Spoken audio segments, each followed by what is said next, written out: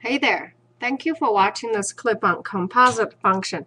Composite function, all it says is function become a function of a function. So the way we do composite function is take a look at the out shell first.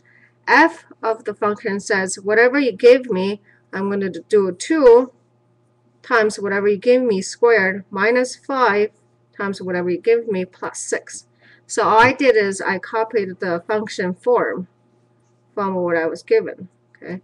And then I'm going to put a g of x in there. So 2, if I give you g of x, I'll put in g of x into the function of f of x. And now from here, all I have to do is stick g of x back in there. X squared minus 4, the whole thing squared, minus 5 times x squared minus 4 plus 6. Okay, so once again, it matters quite a bit which function goes first.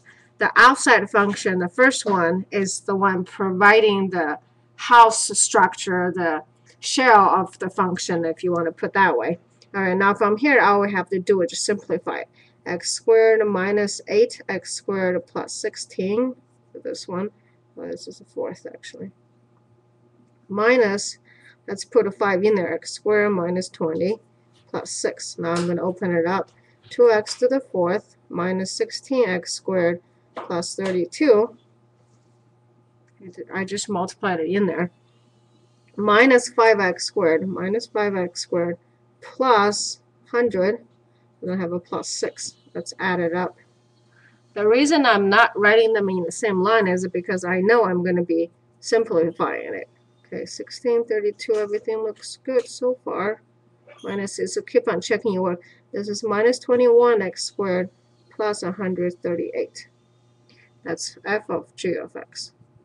Now, I will go ahead and set up g of f of x, even though this problem is not asking for it. Okay, function g says, whatever you give me, I'm going to square it and take 4 away.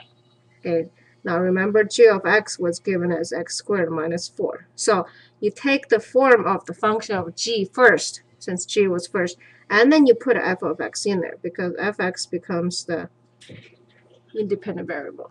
Okay, from there, you just stick whatever fx equal to 2x squared minus 5x plus 6. So for our case, g of f of x, if on the test your teacher asks this, then this is what you do. Okay, you're going to take 2x squared minus 5x minus 6, the whole thing squared, minus 4. All right, hope this has helped you. This is Dr. Pan, host of Tucson Math Doc channel on YouTube. Join me.